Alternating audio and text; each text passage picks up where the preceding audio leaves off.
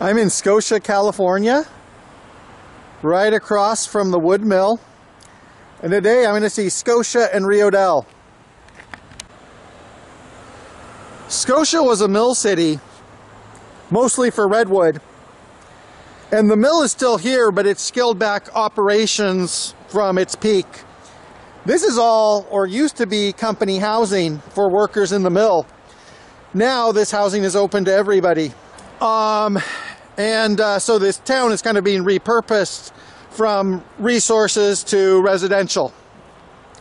Also, it's not an incorporated town. It's a census designated place, and it's also a company. It's like Town of Scotia LLC. So this is the middle of Scotia.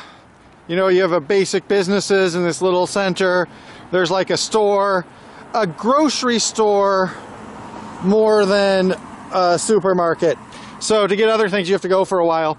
So not a whole lot to Scotia, but there's another town very soon. And you know, most of the people here, you know, there's some people who work in the mill, there's some people who work in these businesses. Probably a lot of people are commuting into Eureka, though. I don't know the exact numbers. And just like anywhere in this region, tourism is also an important industry here. This is the bridge over the Eel River that separates Rio Dell from Scotia. And it's a great bridge. I like it architecturally. And this is the Eel River from the bridge. And we were there the other day, and at the time I said it didn't look too high, and it looks a lot higher here. Maybe it's joined another fork between the park and here. Or maybe just all that rain did something, because if it was raining that hard in Scotia, it was raining even more in the hills.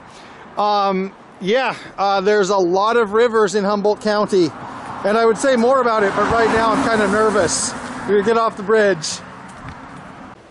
Okay, I've crossed the bridge, and now I'm in Rio Dell, which is an incorporated city, as opposed to Scotia, and is about 4 or 5 times bigger, has over 3,000 people, and in Humboldt County, that's not small, but it's also not big. There are larger cities, but it's still not a small place, so in the county, this is, you know, considerable. And it also has more businesses and more going on, which we'll see as we walk down Main Street, which is called Wildwood Street. They'll charge at you. I will be careful. So, like I said, there's more going on, and as we can see, more going on means there's a pair of goats here. I've said this many times in Oregon when I went to coast towns, cannabis dispensaries are popular. Obviously, Humboldt County, well known for its industry, so yeah, there's going to be a lot of cannabis business here. Well, that was the old business district of Rio Dell along those roads there. And there's more businesses this way, but it's more like gas stations and stuff like that. Rio Dell doesn't really have a grocery store either. It has a Dollar General. But people here, if they want to go to a grocery store, they pretty much have to drive to Fortuna. And I've talked about that being a problem in a lot of small towns. So there is bus service in Humboldt County, and the bus service combines aspects of interurban service with local service. And the buses run only to these areas only a few times a day. They run between Eureka and Arcata much more often. And because there's a lot of towns along the route, for the bus to get all the way from Scotia, where it starts, to Trinidad, where it ends, takes over 2 hours. And I might be doing that, or I might not today, but later. But the bus service is actually pretty efficient for the low population density of this area.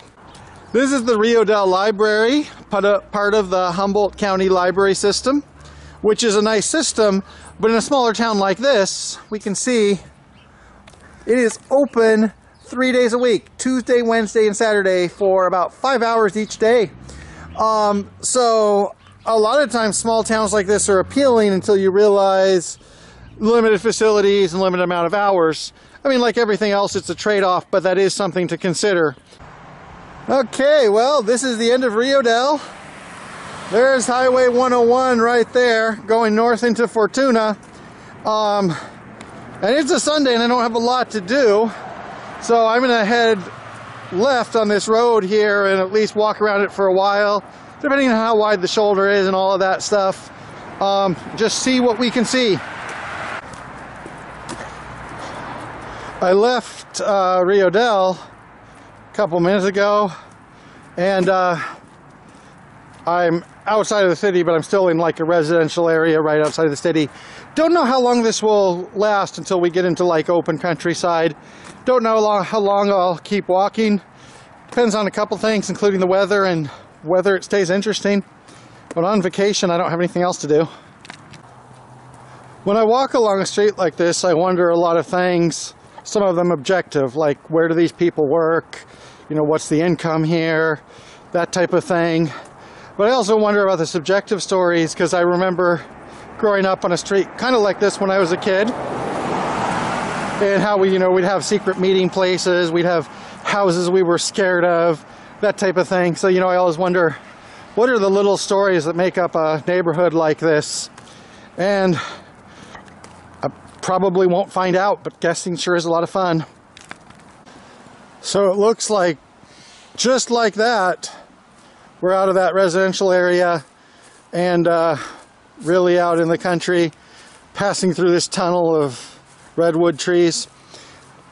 One thing about Humboldt County and a lot of Northern California, but especially about Humboldt County, is that the communities were really founded separate from each other by different groups of settlers, or by different groups of indigenous people for that matter, with different economic purposes.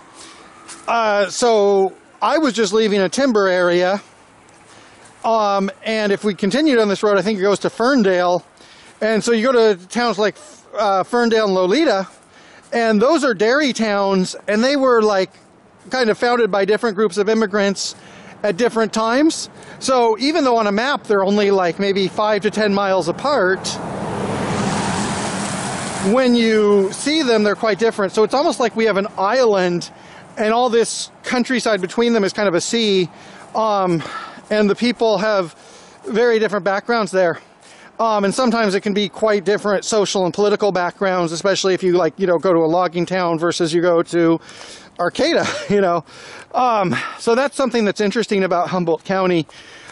And, also because of, California car culture, how the freeways were built in the 1950s and 1960s, or the highway, Route 101, there's no way to travel between these towns by foot.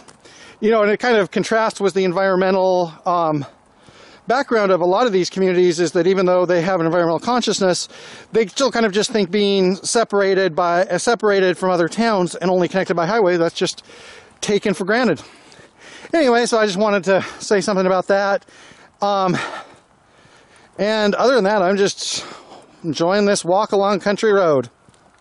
Well, I've walked far enough, and this is interesting because I was just in the timber part, and we can see on the other side of the river we have these very wide, flat fields full of very rich river sediment, and that's mostly a dairy area. And, if we continued down this road, we would get to Ferndale and other dairy areas. So even though they're not far in distance, we're really going from one part of the county to the other. Or we would be, besides now, I don't want to walk down that road because then I'd have to walk up again. So I'm going to turn around and return home now. Also, it's December, limited daylight, and I've seen a lot. It started to rain a little, just a few drops. I still have a couple miles till home. So, it might just keep on raining a couple drops, or the sky might open and I'll be drenched. But I'm in Humboldt County in December, so I kind of accounted for that in my plans. But I'm glad I turned around where I did. And, even though I'm walking between this road and 101, I'm not going to say the 101, 101, still having a good walk. I'm back in Rio Dell. Rain hasn't started totally yet. So one of the things is that when people think about California, they usually don't think about Humboldt County or Northern California in general, far Northern California in general. And then on top of that, people who do know about Humboldt County they usually think about Arcata and Eureka, you know, the culture there. And so this is not what people think about when they think about Humboldt County. Humboldt County is very diverse as far as landscapes, cultures, economic basis. And I'm only here for a week and I'm trying to show sections of it. And hopefully this is something that maybe is new to a lot of people. And, you know, like I said in a lot of my videos when in Oregon, I try to be even-handed. You know, I want to show the good and bad things about a city. So I can show a lot more good things about this city. A lot of natural beauty here. A lot of unique cultural things here. And I could also show a lot more negative things. The most negative thing for me is the isolation and the lack of services. Probably a lack of opportunity for young people. But I'll let, you know, the viewer kind of look at it and judge. What do they think about this community? I like it. Don't know if I could ever live here again, but I do like it.